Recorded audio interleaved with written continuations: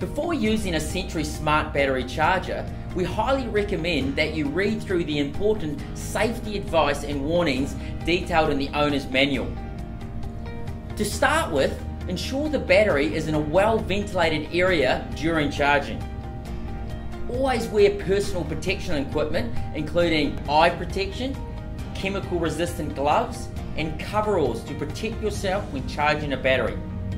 Lead-acid batteries contain sulfuric acid that is highly corrosive, and during charging, the battery will also produce hydrogen and oxygen, which are extremely explosive. Remove all personal metal items such as rings, bracelets, necklaces, and watches, and make sure you don't short-circuit the battery terminals with any type of metal objects. And finally, never smoke, use an open flame, or create sparks near a lead-acid battery during charging, as these are a common source of ignition that could result in the battery exploding. Now, before connecting the Sentry Smart Battery Charger to a battery, there are a few key pre-checks we need to perform prior to connecting to the charger.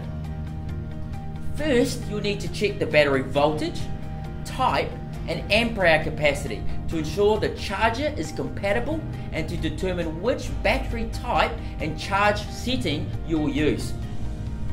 Check the battery case and cover for any signs of physical damage, including cracks or leaks, and check the battery terminals for any physical damage and remove any built-up corrosion. You'll also need to check the battery's electrolyte levels. For sealed maintenance-free types, you can view the state of charge indicator located on top of the battery. This gives you a snapshot of the battery's condition, whether it's charged, undercharged and needs charging, or if the electrolyte levels are so low that the battery needs to be replaced. For maintainable types, remove the vent plugs to check the electrolyte levels are covering the battery plates, and top up with distilled water if required.